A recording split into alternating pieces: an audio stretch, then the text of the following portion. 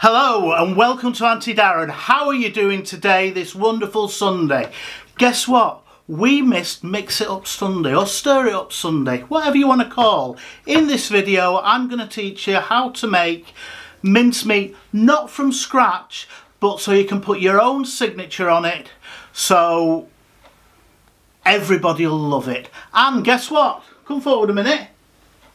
There you go. Hello. Judy's here. Stick with me. I'm here.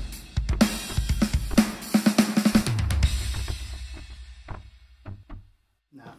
I'm here to help and advise. Yeah, because this is really my mum's method, and I like homemade mincemeat. Homemade mincemeat is a wonderful thing, but the problem I have with it is you have to make it at the start of December, when, to be honest, you've got a lot of extra things to do, and I haven't got time anymore.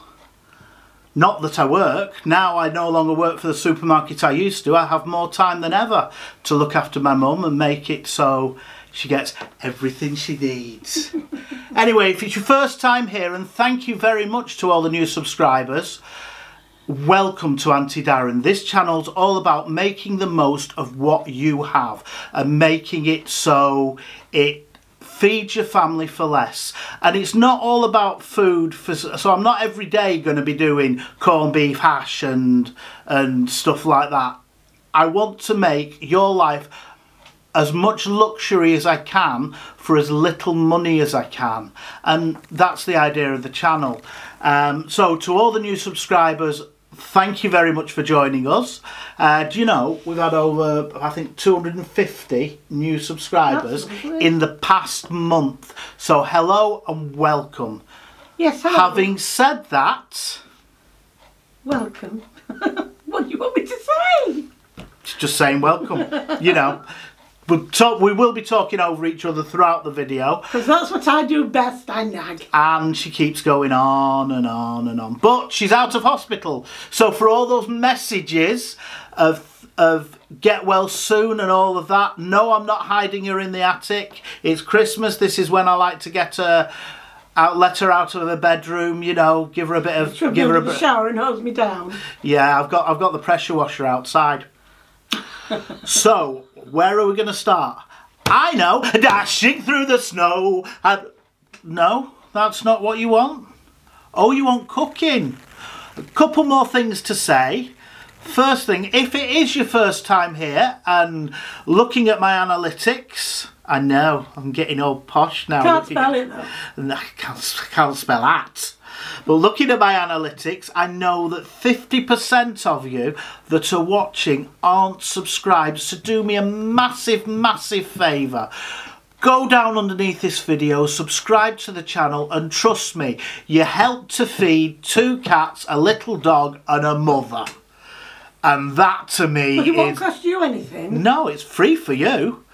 Secondly, this is where it might cost you something. Coming up there is my PayPal link. If you would like to support the channel, then please do me an enormous favour. Follow the PayPal link. Every single penny gets ploughed straight back into the channel, and it means that I can continue to make these videos just for you. Eventually, I will be having a Patreon page so you can go and join the channel, and I'll be starting channel memberships up.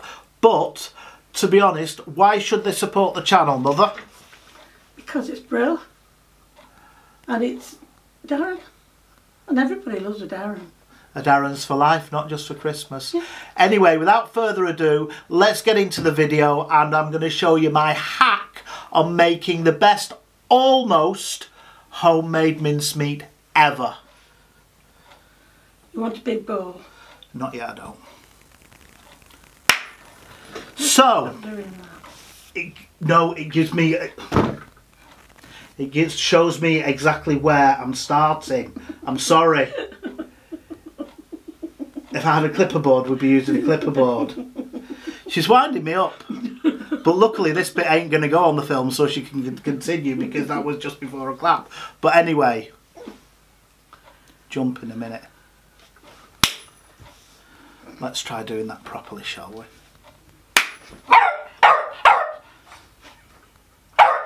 So where do we start? And if you're wondering what that clap's about, don't worry about it. Mother was wondering before, and the dog is just the dog. So don't worry about that. That just tells me when I'm editing the video where I need to stop. And where do you need to start? Well, we're going to start off with last year's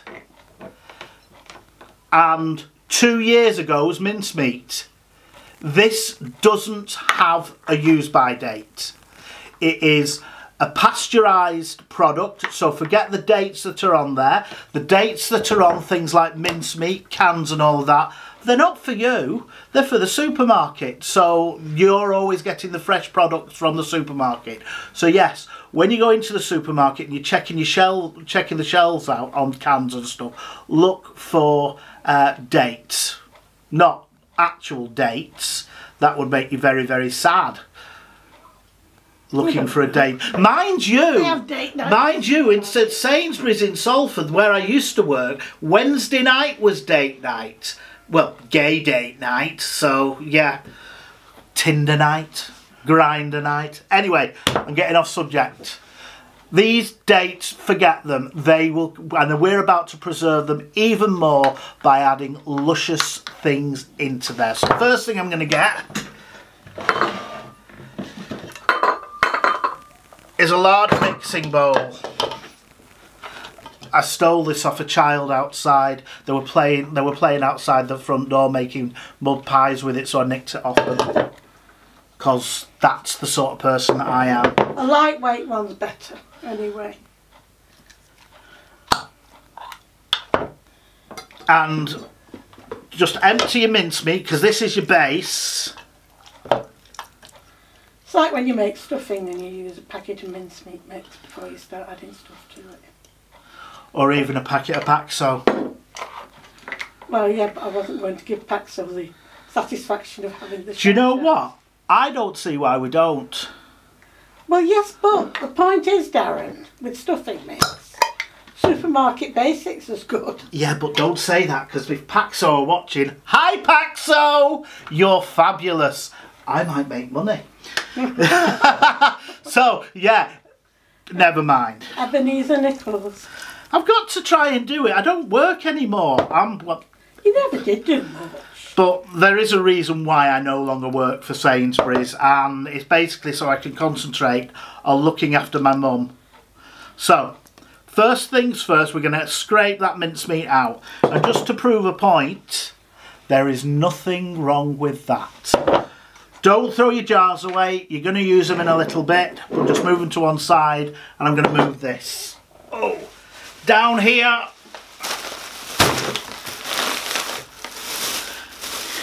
You will need, and I like a big bag of fruit. I love a fruity bag. Anyway, some cherries, some sultanas. They're really posh golden sultanas. If you can't get golden sultanas, if you can't get a mixture of fruit or mixed or specifically mixed fruit, you put into this whatever you can afford. That's the important thing about this channel. It's all about you and what you can get, you can afford. So if all you can get is the supermarket basics, the best thing to get is the cheapest supermarket basic mixed dried fruit. Which is, believe it or not, I know this is Whitworth's, but this was from Ocado and it was all on offer. Wasn't it, what, 3 for £2, yeah, something like that? You know, so yeah. So I've got some currants, some sultanas, a bag of mixed fruit. That's important. I didn't know I'd ordered mixed fruit as well. At least I could. Oh yes. So an extra thing of mixed peel, and yes, it's already chopped. It's Christmas time. Why make work for yourself? Use the shortcuts. Some shortcuts are brilliant. Some shortcuts are a waste of time. My favourite shortcut is on Christmas Day using frozen veg. And before you all turn off in your droves, because I've mentioned frozen veg, it's fresher than the veg you will get from the supermarket because it's frozen at source. For example, a pea is frozen in the field. It's all complicated the way they do it, but it's frozen at source in the field. So it's fresher than if you were to buy veg. And a week beforehand. That has been in the supermarket, has sometimes been in the supermarket for 3 months or longer. Because they keep it in chilled conditions. Yeah, I think that's all I need, because I've not got many mince pies to make this year. So, because I've no friends anymore. Nobody loves me. Everybody hates me, I think I'll go and eat worms. You know, that particular song has turned into a TikTok classic. So yeah, saying TikTok classics, if you would like to follow me on social media, coming up about there are my social media links. And yes, I'm on TikTok, I'm down with the kids, I'm living it large. So, we're going to start off by getting the dried fruit in with the Why mix. did you start by cutting cherries up?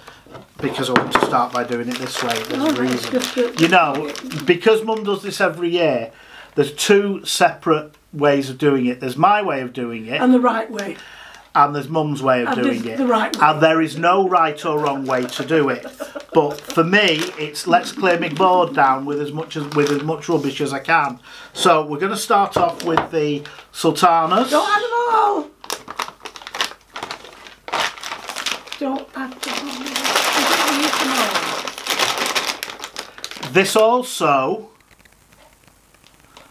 is You asked me to be involved with this video, so don't pull faces. This also is a good thing to do if you're going to give it as presents. Hence the reason why I'm going to add a lot of fruit to it, a lot of extra fruit to it. And don't worry, nobody will know that you've used store-bought mincemeat as a base. Unless you tell them, of course. And why wouldn't you tell them? Because they'll turn around and say, God, that mincemeat was so good, how did you make it? You just send them to my video, of course, and then I'll tell them. They're currants. Now, I don't like currants, so I'm just going to add currants have a lot of flavour. They're an essential, but they tend to have a little stone in them. You know, if you go in just anything with fruit and you get that yucky bit, that crunchy bit in it, it's usually a stone in the currants. And they're little, so they're very hard to de-stone. Raisins. If you can tear these away from your kids, a good thing of raisins. Now, I want about 3/4 of the raisins as well. I don't want too many vine fruits in it. So Mum's there, she likes a good raisin. I'll tell you what you can do with them, and it's a bit of a faff. And watch the face now. You can melt some chocolate and you can pop them into chocolate. Now you can either do it as a bar, and that's just spread it out on a piece of plain, what's it called? What's that stuff? Greaseproof paper, parchment paper, not greaseproof paper. Greaseproof paper things tend to stick. So spread it onto that and cut, and you've got chocolate bark. But whatever your potato, but don't do that with potatoes. Potatoes in it. No. And then we're going to add mixed fruit. The reason I like to use mixed fruit is the main reason why I've only put little bits of some of them in. I prefer sultanas to raisins, I prefer sultanas to currants, but they all have their place. So now we're going to put a full thing of mixed fruit in. That's because it's got the mixed peel in it. And then, because we can, and because it's Christmas, I'm going to add one of these little tubs of chopped mixed peel. I'm going to add about 1/4. Don't add too much, because to be honest, about 1/4 of the tub of mixed peel, just to give you a little bit extra. Even if you don't like it, add some, because it increases the flavour, and it actually cooks out a lot anyway while you're cooking the mince pies. Now before I add anything else, I'm going to stir through that with the jar of mincemeat very, what's it called? Lightly. Move that to one side. Give those to Mother. Taste them yourself. I'm going to start off, and I'm going to stand up now. Now we're going to cut some cherries up. And I like cherries. So, best thing with cherries, use a sharp knife and just into quarters.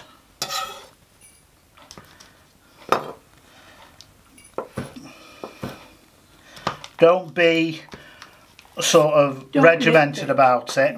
Just give them a rough chop through. While you're chopping them like this, you might get some that have stayed a little bit whole. Don't need to bother washing them off. I know it's a very sticky thing, but this whole process is quite sticky. So that's plenty. You don't need any more. Oh, that is the whole pot. I suppose it's your recipe. You see, that's mother talk for saying I know better.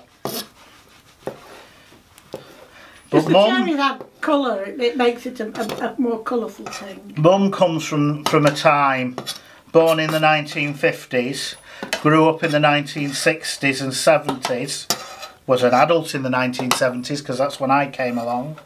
Now, that's your base fruit in. The next thing we're going to add is we're going to add apples. Now, this is where you have a choice. We have an eating apple and we have a Bramley. Now, the Bramley is the king of baking apples.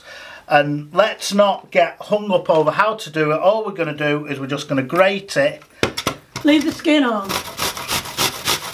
Down to the core. To be honest, you can grate past the core. If you listen to some of these chefs on the television, they'll tell you that the core is perfectly edible. Well, in my opinion, no, it's not. Sorry, no, you catch it. No, because the pips, apple pips are poisonous. Slightly. It takes about 27 ground apple pips to actually create a proper poison. But so there's hardly any there, so I'm going to add on top of that. So I'm going to use another Bramley and I'm going to use an eating apple. Something that if you can't get a Bramley, use a Granny Smith. Like the Americans do. The Americans use Granny Smiths as baking apples, don't they? Well, that's because Bramley's are a specific English sort of thing. That's your grater used now. Move it to one side and dump all those juices and apples into. You know when Mum and I used to do it, because we used to make about 10 dozen, didn't we? Yeah. We used to do it in the washing up bowl. Yeah. Or a bucket. Now, next thing. An easy peeler, commonly known as a clementine. I'm sorry, I won't go to the supermarket thing. An orange and a lemon. That's a small orange. And another orange. So first of all, you never want to waste any opportunity to get flavour across. So we're going to grate the zest off. And whatever you do, don't go past the top layer. Don't go down to the white pith. So please, please, please, when grating fruit, do not take the pith. That's pith, YouTube algorithm. Lemon's there for sharpness.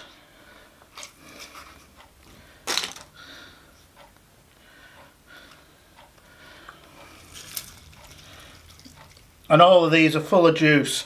Get them out the fridge a couple of hours beforehand so they reach room temperature. Unfortunately, I didn't today. But I am getting... gone a long way. I am getting loads of juice out of these. I'm also managing to cover Mum in fruit juice, which will be the first fruit she's eaten in about 6 years. No, I had a banana the other day.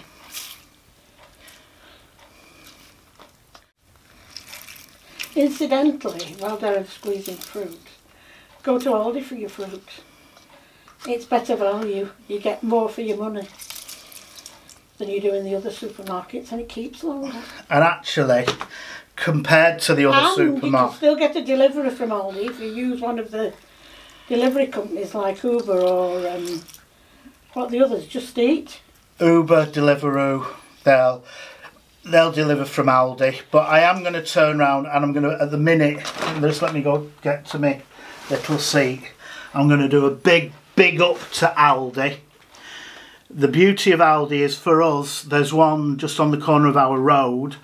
Number two, unlike other supermarkets who are going to inflate their prices, Aldi is still the same good value over Christmas as it is compared to Morrison's, Tesco or any of the other supermarkets. They still have great value, and the standard of the products that you're getting from there is absolutely amazing. So that's the juice of all those fruit in, and we're going to start stirring through.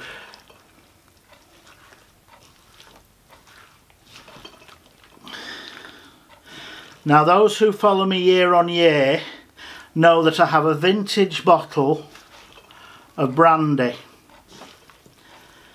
This is the same bottle that I used last year, the year before, and the year before that. Now, I'm actually going to empty this bottle today, and I'll show you how to do it. And I don't mean I'll show you how to drink some brandy. So, we're going to put a little bit in there. And we're going to put a little bit in there. They're the old jars that you just emptied the mincemeat out of. He hasn't just gone out and found a couple of empty jam jars. And you go shake, shake, shake. And give it a good shake. And don't, when you're filming something, don't wear a jumper with jingle bells on it if you don't want to hear them. So give it a good shake. You want all the goodness out. You're going to use these jars again because you're going to put the mincemeat in them in a couple of days. Some of the mincemeat. So that's all that little bit of brandy. And they won't need sterilising because you just sterilise them with brandy. Stir that through.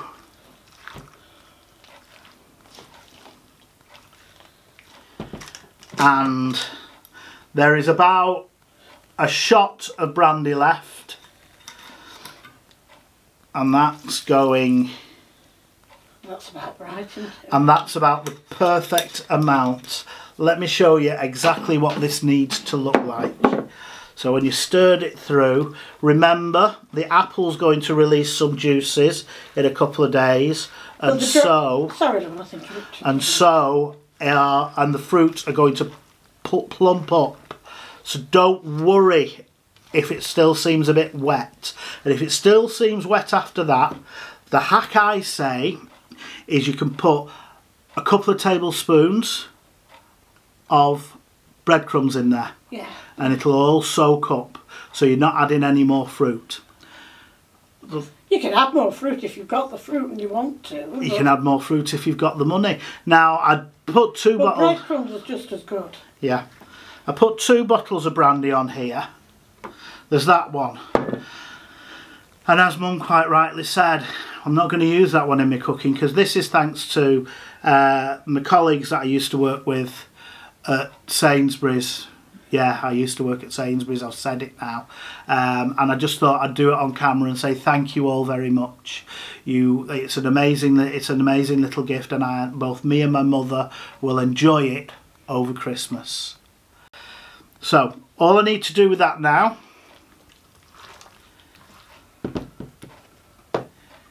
stir it, grab one of these shower cappy things, it's the big one, I hope.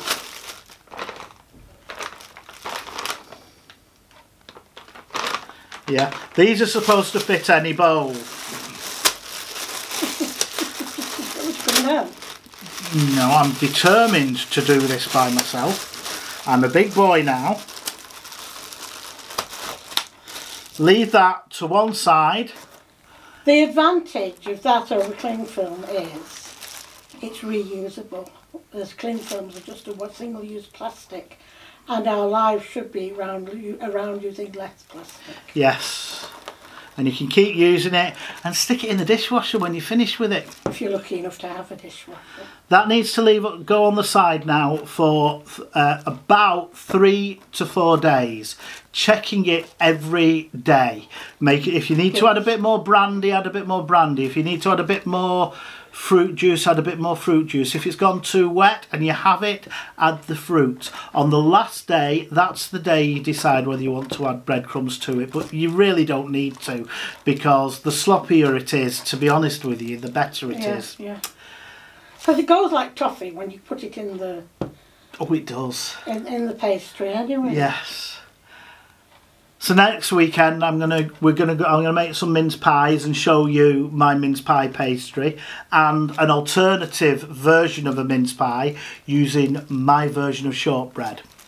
We're also later on this week I'm going to do the perfect. Darren, it's amazing on the table. Yes, she is.